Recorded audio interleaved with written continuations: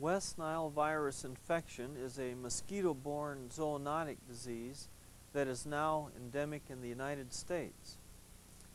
During the next 50 minutes, we're going to be talking about the history of the disease in the United States and around the world, some characteristics of the virus, and some discussion concerning how the virus may be transmitted from place to place.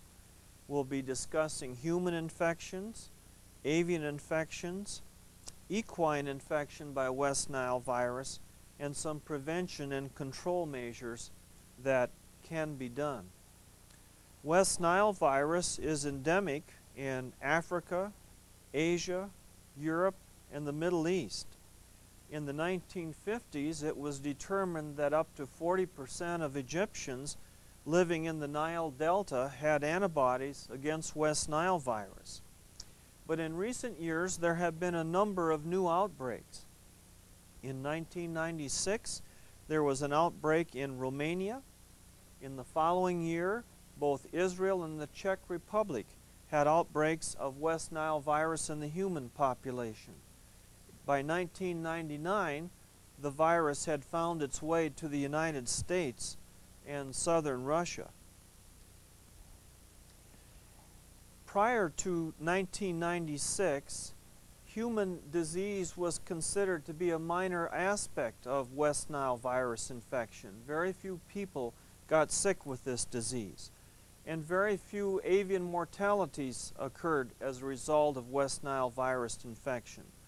But an outbreak in Bucharest, Romania, signaled a change in the West Nile virus genome that resulted in increased pathogenicity for both humans and for birds. In 1996 in Bucharest, 400 people became sick with this virus and 40 people died. In the following year in Israel, avian mortality was observed as a result of West Nile virus infection. And in 1999, in southern Russia, 1,000 people became sick and 40 people died. As of now, West Nile virus has moved essentially across all of the North American continent. The virus is present in southern Canada, across the United States, and already in early 2003, the virus has been reported in birds in Mexico. This slide shows the position of West Nile virus in southern Canada, shown in yellow, and throughout the United States. The virus has essentially moved all across the North American continent. The initial outbreak of West Nile virus in the United States occurred during the summer of 1999 in the New York City area. 7 people died in 1999 as a result of that initial outbreak. By 2001, 27 states and the District of Columbia reported outbreaks of West Nile virus. Between 1999 and 2001, 149 human illnesses were recorded. In the year 2002, a drastic change occurred. The virus was reported in 44 states plus the District of Columbia. Last year, in 2002, 3,389 people were reported to be sick and 241 human deaths resulted from the infection. Surprisingly enough, it has been determined that hot, dry summers actually promote the outbreak of West Nile virus infections in the United States. This slide shows the West Nile virus activity in this country between 1999 and 2002. As you can see by the cross-hatched area, in 1999 the virus was present in the New York City area and in states immediately above and below New York State. By 2000, the virus had moved into Pennsylvania, New Hampshire, Virginia, and North Carolina. By 2001, the virus spread into the Midwest, including Iowa, Wisconsin, Illinois, Indiana, and Michigan. And by last year, West Nile virus was reported in almost all states in the country, including California, on the West Coast. There's been much speculation as to how this virus entered the United States. One possibility is that migratory birds brought West Nile virus to this country. Some birds breed in Europe and winter along the eastern seaboard of the United States and move across the Atlantic Ocean in the fall to reach their wintering grounds. These birds include widgeons, green-winged teal, tufted ducks, and gulls. Another possibility is that West African seaboard birds were blown by storms across the Atlantic Ocean to our shores. This occurrence has been documented with gray herons and egrets. And thirdly, infectious mosquitoes, either in the adult form or as eggs or larvae, could possibly have been in an airplane and came to this country by transatlantic airplane flights. It has been speculated that West Nile virus first came to Israel by migratory birds. In Europe, white storks normally hatch on the European continent in the spring and spend the winter time in Africa. And in the fall, in the movement from Europe to Africa, they migrate over the Middle East. In the fall of 1998, some of the white storks were forced down to the ground in Israel because of poor weather conditions, and it was determined that these white storks were carrying West Nile virus. Another bit of evidence that supports the movement of the virus with migratory birds is that following the initial outbreak in the New York City area in 1999, the virus was observed to move northward from New York City in the spring as the birds migrated northward, and in the fall, as birds started migrating south, the virus moved from New York City south. The virus itself is classified as a flavivirus. It is spread by arthropods, primarily mosquitoes. The virus was initially isolated from an adult woman in the West Nile district of Uganda in 1937. Interestingly, the Romanian virus, first identified in 1996, has been found to be genetically very similar to the West Nile virus isolated in Israel in 1998. And the Israel virus is virtually identical to the virus that came to this country in 1999. The flavivirus that causes West Nile infection has a membrane envelope around it in a core structure, 30 to 35 nanometers in diameter. It's an RNA virus with two different membrane proteins that are important to the replication of the virus. Two different lineages have been identified for West Nile virus. Lineage 1 causes most of the human encephalitis and is the form we have in the United States, Asia, and Europe. Lineage 2 is found in Africa. A number of animals are susceptible hosts to West Nile virus, including birds, mammals, reptiles, and amphibians. Birds are considered to be reservoir hosts capable of amplifying the virus.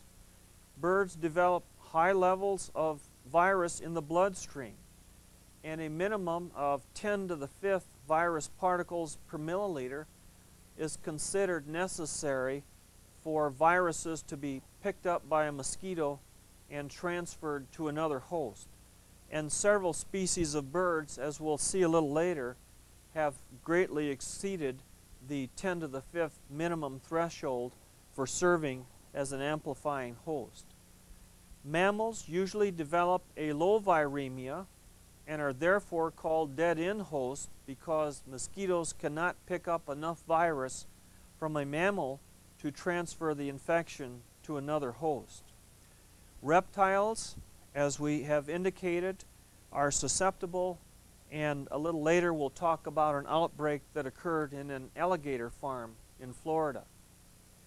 Transmission is by arthropod vectors, and in particular bird-loving mosquitoes or ornithophilic mosquitoes. Over 40 different species of mosquitoes have been found to carry West Nile virus, and most of these belong to the genus Culex or Aedes. Ticks also have been known to carry the virus, but ticks are considered to be a relatively minor transmission vector. Birds serve as a reservoir because of the high viremia that develops in birds, and mammals are dead-end hosts because of the relatively low levels of virus that develop in the blood. In Iowa, we have several other arthropod-borne diseases. In addition to West Nile virus, another flavivirus, St. Louis encephalitis virus, is found in Iowa, and two toga viruses, Eastern equine encephalomyelitis virus and Western equine encephalomyelitis virus, occur in the state of Iowa. One other arthropod-borne virus in Iowa is the La Crosse encephalomyelitis virus, and this is classified as a Bunya virus. All of these viruses are transmitted by mosquitoes. This slide shows that all of the viruses are present in mosquito. The principal arthropod vector is a mosquito, and for all of these viruses, certainly the first four, wild birds play a role as amplifying hosts. For the La Crosse virus, it's believed that small mammals such as squirrels are the primary amplifying host. For West Nile virus, crows and blue jays are well-known indicator species because of high mortality in those species, and also horses, and we've had numerous episodes of West Nile virus infection in horses in recent years. West Nile virus has caused human infections in Iowa. With West Nile virus, for people who are infected, the case fatality rate varies between 3 and 15%. It has been estimated that between 140 and 300 people are infected with West Nile virus and show absolutely no symptoms of disease for every one person that is infected and becomes ill. The transmission cycle of West Nile virus begins with mosquitoes. Mosquitoes represent the arthropod vector most likely to transmit the virus. The virus can go from an infected mosquito to a wild bird, and from a wild bird that develops high levels of virus in the blood, it can go back to the mosquito again when the mosquito takes a blood meal. The mosquito may then bite another bird or a mammal, such as a horse or a human. Mammals are dead-end hosts because they have a relatively low number of virus particles in their blood, and the virus is not picked up by mosquitoes from mammals because of this low level of virus. In areas where West Nile virus exists, less than 1% of people get infected. Of those that are infected, less than 1% of the people get sick. West Nile virus causes two clinical forms of disease in humans. The first is called West Nile fever, and about 1/5 of people who get sick have West Nile fever. This clinical form is manifested by fever, headache, muscle soreness, sore throat, and a rash. 70% of people infected with West Nile virus that develop illness develop a meningoencephalitis. These people have serious neurological illness, and the fatality rate is between 5 and 14%. A few people will develop an acute flaccid paralysis. This syndrome is relatively rare and is similar to what develops in some people who have been infected by poliomyelitis virus. This slide shows the areas in the United States where people were infected during the year 2002. For each state, the number of infected people is shown on the map. Last year in Iowa, we had 48 people sick with West Nile virus.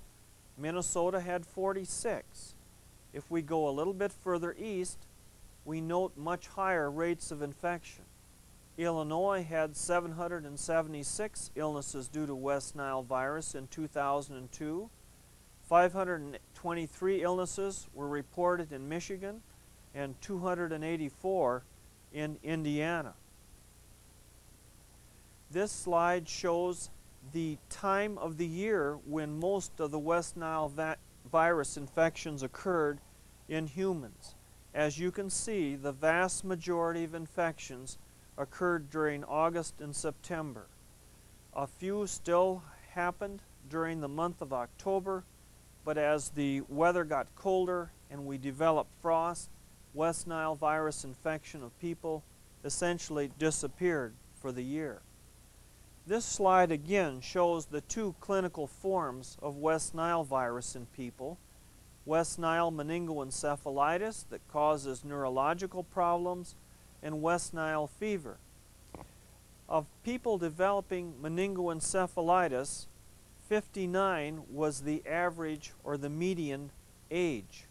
For people developing West Nile fever, 48 was the median age. So the central nervous system form of the disease tends to occur in older individuals. There are other ways that people can become infected with West Nile virus. It has now been documented that people have been infected through blood transfusions and organ transplantations. There is one documented case in New York State of an intrauterine infection to an unborn child. Laboratory workers are at risk. In one situation, a laboratory worker was removing the brain from an infected bird and cut his skin with a scalpel blade and became infected. In two other episodes, laboratory workers punctured their skin with contaminated needles.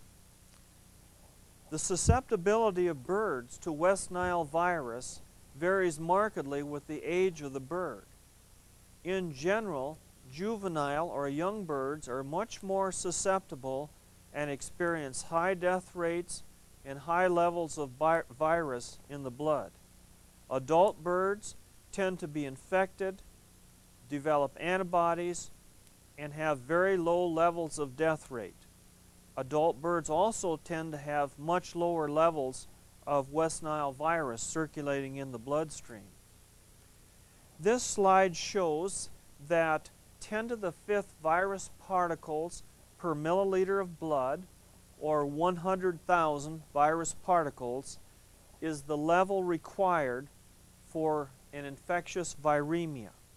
An infectious viremia has sufficient virus particles in the bloodstream so that a mosquito may take a blood meal and pick up virus particles and transmit the virus to another host. In 2002, over 14,000 birds were found to be dead and contain West Nile virus in the carcasses. 7,700 of these birds were crows. About 5,000 blue jays were found dead last year. Individual mortalities are observed, and the accumulated mortalities result in high levels of mortality in an area. In addition to crows and blue jays, 92 other species of birds were infected in 2002. Dr. Nicholas Komar at the Centers for Disease Control Laboratory in Fort Collins, Colorado, has developed an index of reservoir competence for wild birds to measure the ability of these birds to serve as reservoir hosts. This formula involves the susceptibility of the bird multiplied by the proportion of the population infected multiplied by the duration of the infection, and the result is a numerical number reflecting the ability of that species to serve as a reservoir for West Nile virus. 5 passerine birds were found to have the highest reservoir of competence index and are most able to transmit the virus to other mosquitoes. Blue jays had a reservoir competent index of 2.55 and had up to 10 to the 12th virus particles per milliliter of blood. 10 to the 12th represents an enormous number of virions in the blood. Grackles had a reservoir competence index of 2.804 and had 10 to the 11.8 virus particles per milliliter of blood. House finches, which we commonly see all across the United States, had a high reservoir competence index and had 10 to the 8.8 virus particles per milliliter of blood. Crows, which have experienced high mortality, also had a high reservoir competence index and high levels of virus particles in the bloodstream. House sparrows, found in most people's backyards and all across the United States, also were found to be excellent reservoirs for West Nile virus and had high levels of virus in their bloodstream. In experimental infections, 3 out of 4 blue jays died due to West Nile virus, or a mortality rate of 75%. 2 out of 6 experimental grackles were found to have a fatal infection with a mortality rate of 33%. Dr. Komar and his group in Fort Collins found that 2 out of 2 house finches died, 8 out of 8 crows, and 3 out of 6 house sparrows. And each of these 5 species of passerine or perching birds are considered to be excellent reservoirs for the West Nile virus. This slide shows the American crow, which has been experiencing high mortality from West Nile virus. And also on this slide we see a blue jay, another indicator species that when mortality occurs within blue jays, West Nile virus should be considered to be in the area. At the other extreme for reservoirs for West Nile virus is the Canadian goose, the pigeon, bobwhite quail, ringneck pheasants, and the American coot.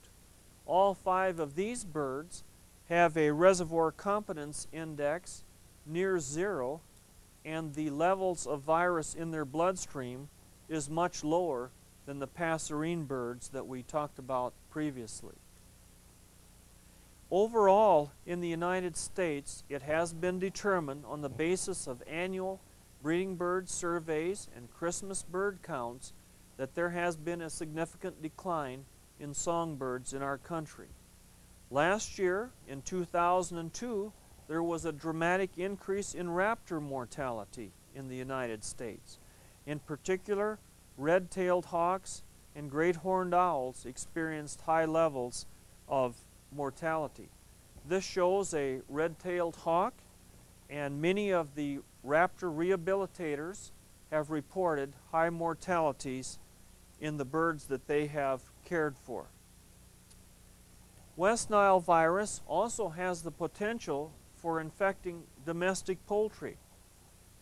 Turkeys are of concern to us. Iowa is a state that raises about 8 million turkeys a year. In Israel in 1997 and 1998, it was observed that natural infections of turkey flocks occurred. These turkeys showed no disease and no death loss, but they did develop antibodies indicating that the flock had been infected. Dr. David Swain at the Federal Laboratory in Athens, Georgia, experimentally inoculated 3-week-old turkey poults. These birds, again, developed no disease, and they did develop antibodies indicating that infection had occurred. They had low levels of virus in the blood, and they were found to shed the virus in their feces between 4 and 7 days after the initial infection. No other turkeys in direct contact with the birds that had been inoculated developed West Nile virus infection. As a result of this research, it is believed that turkeys are an unlikely amplifying host for West Nile virus. Chickens are also potential sources or hosts for West Nile virus. It has been determined experimentally in young chickens, chickens between 1 and 11 days of age, that they are readily susceptible to infection, and they do develop high levels of virus in the blood, up to 10 to the 6.3 virus particles per milliliter of blood. These young chicks may be amplifying hosts, and they have the ability then to efficiently infect mosquitoes. In another experiment done by Dennis Senni and co-workers at the National Veterinary Services Laboratories in Ames, Iowa, 7-week-old birds were infected. These birds had no disease, relatively low virus levels, and did develop antibodies indicating recovery from infection. However, one chicken, 4 days after it was initially infected, developed virus levels of 10 to the 5 virus particles per milliliter, indicating that this chicken potentially could be a source of infection for mosquitoes and possibly be an amplifying host. So there may be a small window of opportunity for chickens to serve as amplifying hosts. Older chickens in Israel also were naturally infected in 1997 and 1998. Like the turkey flocks, these birds did not get sick, they did not die, but they did develop antibody titers. In another study with chickens done by Langevin and the co-workers at the CDC in Fort Collins, Colorado, chickens between 70 and 60 weeks of age were infected. These birds, again, had no disease, but did develop antibodies. The virus levels, on the average, were less than 10 to the 4th, or lower than the levels required to infect mosquitoes. However, one bird, 2 days after it was infected, did have a viremia of 10 to the 5th virus particles per milliliter, again indicating that chickens during a narrow window of time might be a potential amplifying host. These workers also observed that within 24 hours after feces were deposited, 99% of the virus particles in the feces were dead. Ingestion of feces by other birds sharing pins with the infected birds did not result in transmission. So once again, research would suggest that chickens, especially older chickens, are unlikely to be a source of infection, that mosquitoes could bite and transmit the virus to other hosts. In Israel, it was noted that a flock of geese, in fact several flocks of geese between 3 and 12 weeks of age, developed high mortality, and a number of these birds became paralyzed. It was determined that these observations in Israel warranted further research. David Swain in the Federal Laboratory in Athens, Georgia, experimentally inoculated 2-week-old goslings. These goslings did develop neurological disease and myocarditis. They did develop high levels of virus in the blood so that they could efficiently infect mosquitoes. And geese are considered to be an amplifying host based upon the observations in Israel and the experimental observations in the United States. Equine infection was very much a problem throughout the United States in 2002. Last year, over 14,500 horses were reported sick in 40 different states. These horses showed convulsions, paralysis, altered behavior, and other indications of central nervous system disease. Most birds became sick, or most horses became sick between mid-August and the end of October. There is a vaccine available for horses to vaccinate against West Nile virus, and this vaccine is produced by Fort Dodge Laboratories in Fort Dodge, Iowa. This slide shows the equine outbreaks that were reported in Iowa in 2002. As you can see, every county in Iowa had at least one horse with West Nile virus infection. Story County in central Iowa, where Iowa State University is located, had 36 positive horses. And the indication is that based upon the illness in horses, West Nile virus has now spread to every county in the state of Iowa. Other animals also are susceptible to West Nile virus infection. West Nile virus has been found in bats, chipmunks, raccoons, skunks, rabbits, and squirrels. Dogs and cats have been infected. In 2002, a mountain goat in Wyoming was found to be positive for West Nile virus. And in Nebraska, sheep and goats were found to be infected with this virus. In Minnesota, an alpaca was positive for West Nile virus. As mentioned previously, reptiles are also susceptible. In 2002 in Florida, a 9,000 alligator farm had an outbreak of West Nile virus. The alligators showed evidence of neurological disease, and very high levels of virus were found in their bloodstream, up to 10 to the 6.5 virus particles per milliliter. Based on the high viremia, it is reasonable to assume that alligators could efficiently infect mosquitoes and serve as an amplification host. It is important that people and animals be protected against West Nile virus infection. Reducing mosquito exposure is the first step in protecting against this disease. Insect repellents containing DEET should be used when persons and animals are likely to be exposed to mosquito bites. Many communities have initiated mosquito spraying programs. As of yet, there is no human vaccine available for the human population.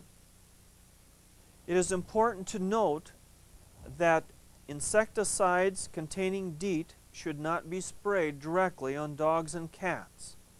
The higher the concentration of DEET in an insecticide, the longer the protection lasts. It does not mean the protection is better, but it will last longer.